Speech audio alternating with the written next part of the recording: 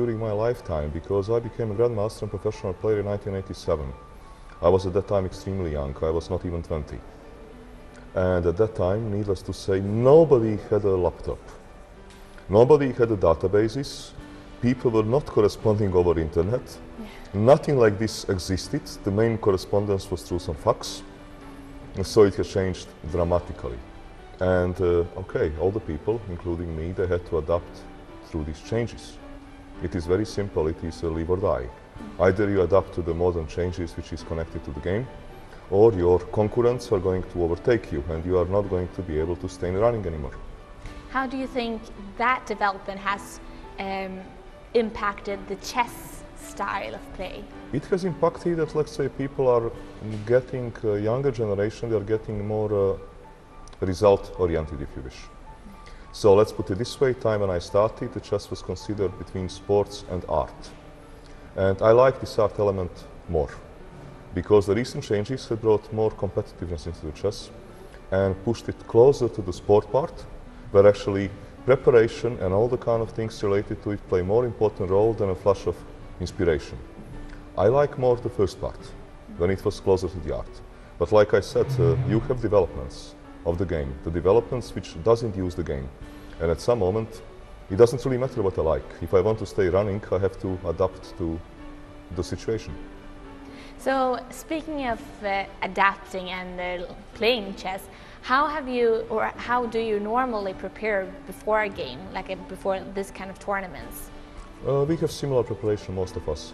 Most of us, we have computers with the databases, with games of the opponents, with the most recent games in the world tournaments, where you kind of try to find out what colleagues are doing, whether somebody came with some very interesting idea which you would like to follow. And then we analyze, and then before the game, in general, you never know what your opponent will do, but you do analyze his games. And you kind of go to the game with, let's say, ABC choices in your mind about how the game may develop. And for these ABC choices, you are having some kind of plan, how you are going to proceed.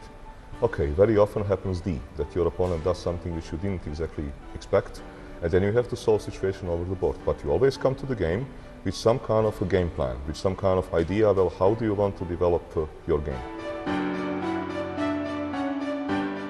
What does it take to being on the top and also staying on the top? I guess it takes a couple of elements. Well, the first one is that you must work on your game, what everybody has to do. So you have to follow the latest developments. Just like if you want to be a good software engineer, you have to follow the latest developments. You cannot exclude yourself from this. You have to preserve your nerve system, so you should be able to stand the tension. This is what often people have a problem, because in the game at some moment tension develops.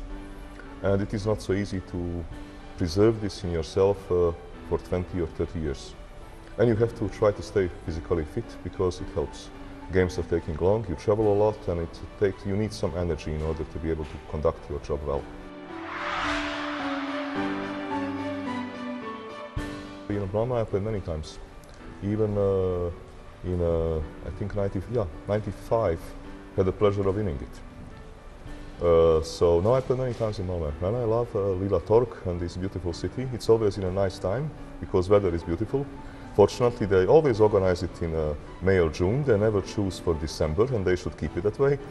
Hey, I enjoy it very much. I was here many times. I think the organizer is very careful. Organizer is always trying to choose some good balance between giving a chance to best Swedish players to actually try to fight and to compare themselves to international competition, and always inviting 3 or 4 international players who have a reputation for playing interesting games. And I think that this is the balance which is well preserved during the last 20 years. I think this is 20th tournament or 19th tournament, something like this.